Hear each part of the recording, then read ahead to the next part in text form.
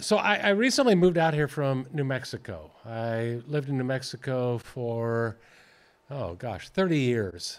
And this is a very different terrain than New Mexico.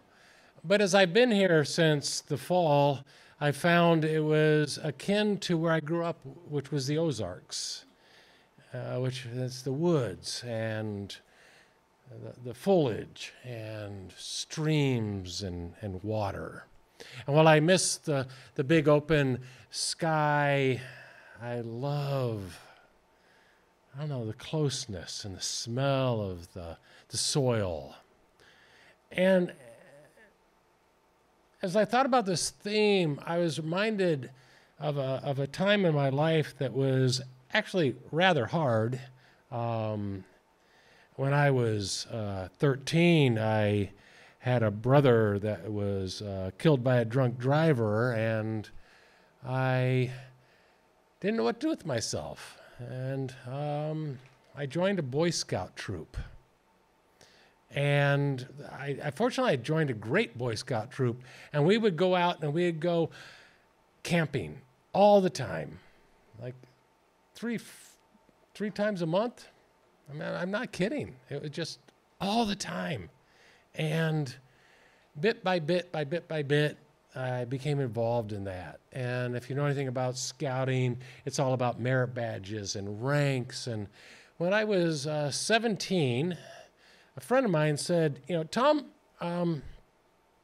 in a couple months, you're going to be too old to get your Eagle Scout award.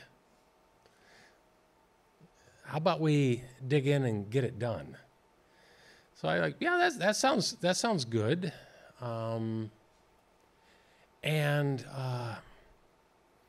So I began working on merit badges.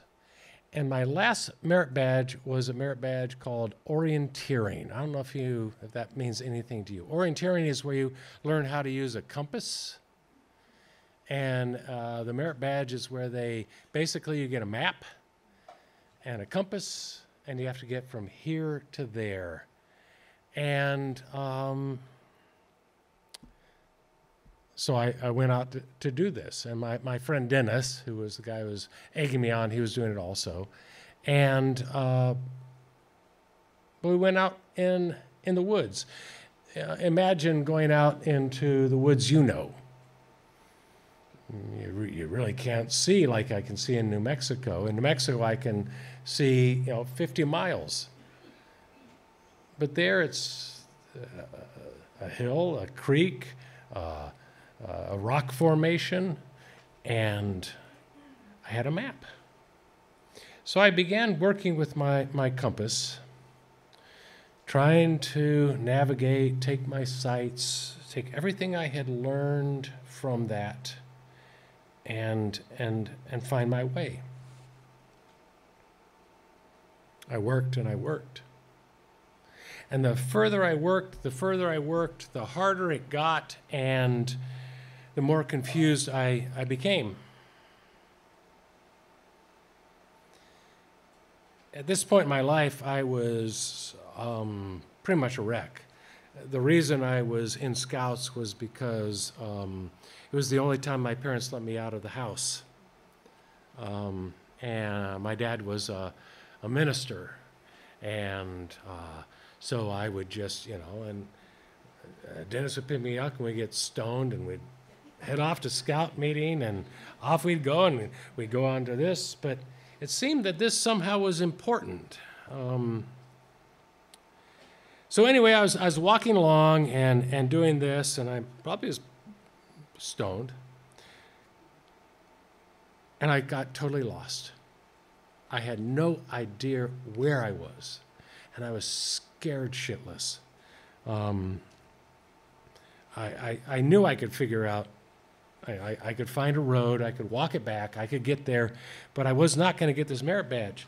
And I had this compass, and I got so pissed off, and I just said, God damn it, and I threw this thing into the woods.